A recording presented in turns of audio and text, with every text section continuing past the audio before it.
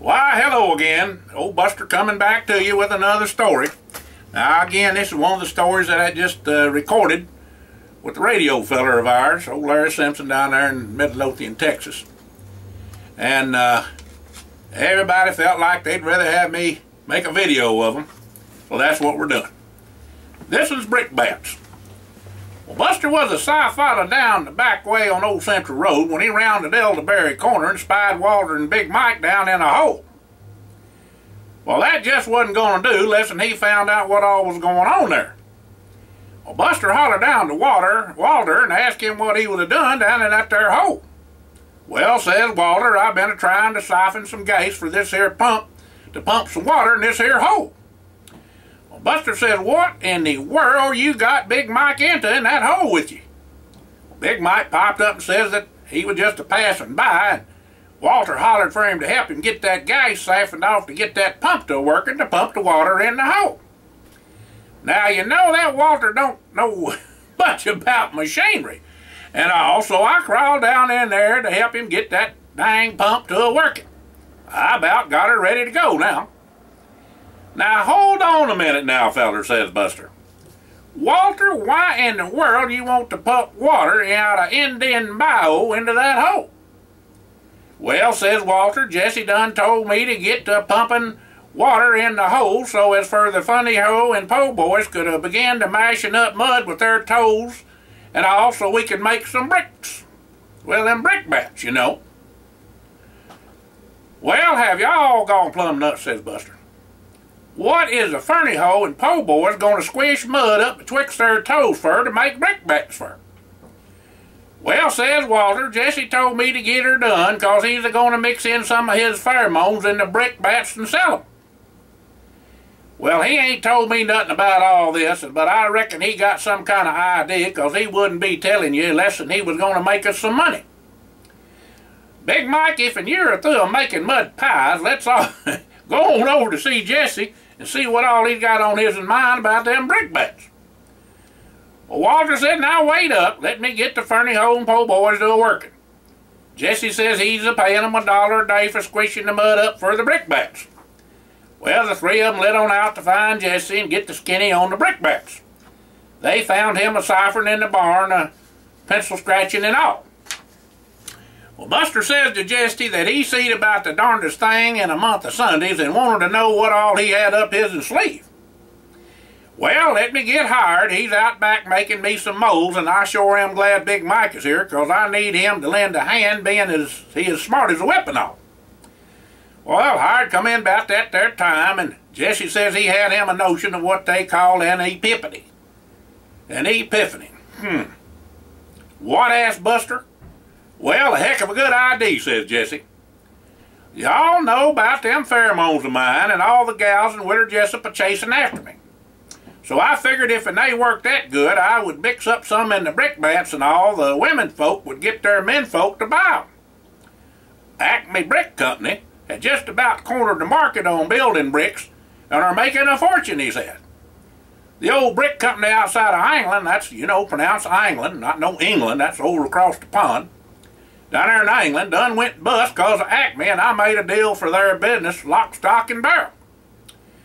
Big Mike, I would dearly love for you to come on in this with us, and I can sure enough make us a pile of greenbacks, says Jesse.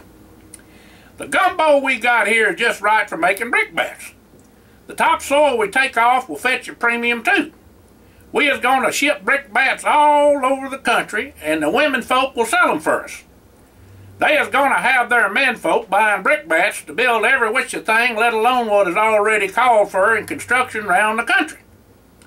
That there low ground our folks has got on their places is ideal for making them there brick bats. That ground ain't worth much to them anyhow, and now it'll make them a fortune. Well, them Funny Hoe and Po boys ain't going to squish enough mud twixt their toes to make too many brick bats, can they, Jesse? No, for sure, but we is gonna go big time with the old brick plant and Big Mike's help. He'll probably have to get his and Pa and brother to help out too, but it'd be well worth their while. I got all the transportation worked out and distribution too. I figure after we take over the market, Acme or some other big company will want to buy us out, lock, stock, and barrel. With the kind of money we can see on this deal, it will set all of us up for life. We are talking $8+ billion a year for a brick bats, and we got a lock on it. That's a lot of money. I don't know how to count that many zeros, says Walter. And Howard said, well, he wouldn't mind trying. I put together some information for you boys so y'all can get your mind around the ID. Well, now Jesse done his studying on it now. And he had all that information, what was going on around the United States of America and in even some parts of the world about them brickbats. Y'all just take a gander at this and y'all see what I'm talking about. And of course he give all the boys all that information. And to let you folks know, all that stuff about them brickbats and pictures and whatnot is in the written story too, but I can't show them on this video. Well, boys, what you thinking, Buster said. Jesse, there ain't a one of us don't go along with what y'all is planning. You can count us all in, wasn't no need even asking us. The speed of trust, you know. Well, Howard asked the boys if they heard hiding a hair of Goober. Well, not nary a word since his and tumble down the mountain, says Big Mike. Now, what's this about? Goober, asked Walter. Well, you been too dang busy with that there darn pump and mud pies to know what all done happened, says Buster. I was coming out of Swaim's Hardware getting some dynamite to blow some beaver down when I seed Goober riding down the road. Seems Big Mike done took pity on old Goober and loaned the boy some of his and tools.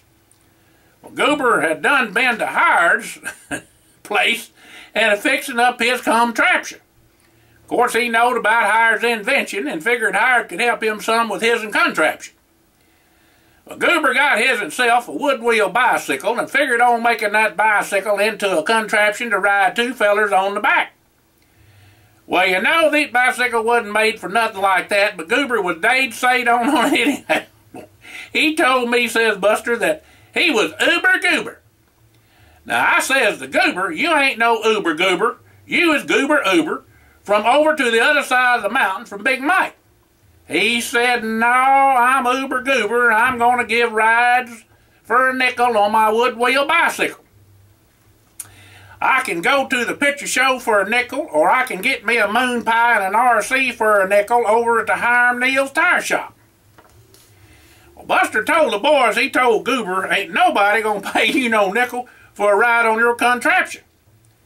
Well, I reckon they will, says Goober, 'cause I'm uber goober. I said, no, you ain't. You sure enough a goober uber from the Uber bunch on the other side of the mountain.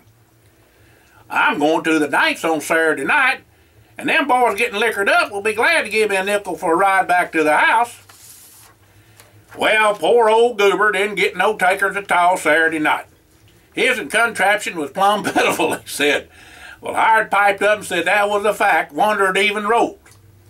Well, to make a long story short, Goober got the Fritch boy down in Tar Bottoms to give him a bright, shiny copper penny for a ride. Well, Big Mike and his and Pa and Grandpa was up to their feldspar mine on the side of the mountain when they heard all manner of caterwauling. Seems Goober done hit a pothole on that old logging road and run up again a big old blue rock and busted his and wood wheels on his and bicycle. Well, the contraption come a-flying apart and slung the Fritch boy amongst the gravel where he got scun up a mite. But Goober went over to the side of the mountain, bicycle, contraption, wood wheels and all. Well, Big Mike and his and Pa see Goober tumbling down the mountainside just a-hollering for help. When they got to Goober, his and leg and arm was busted and his and head bunged up pretty bad too. Well, Big Mike and his and Pa got Goober to the hospital where Doc Harris patched him up. I seen them come into town, so I went over to the hospital, says Buster. Old Goober was a sight, I tell you. Well, I asked Goober if he reckoned he'd make it, and he said he would be laid up a spell. But sure enough wasn't no uber goober no more, just plain old goober uber. That boy. Well, Goober, I said, I told you that there contraption of yourn would get you up to no good, didn't I? You sure did, Buster, says Goober. But I was just trying to make a nickel. Well, when Goober got up and about again, and he come to see me or Jesse, and we would see if we could help him on out earning his nickels, what Buster told him. Come to think about it, it fit right in with the Fernie Ho and Po boys a squishing mud up twixt their toes. Well, you know, them po' boys, they had them web feet. That really made something good, squishing them up, but that wasn't enough to make enough bricks that they wanted to make.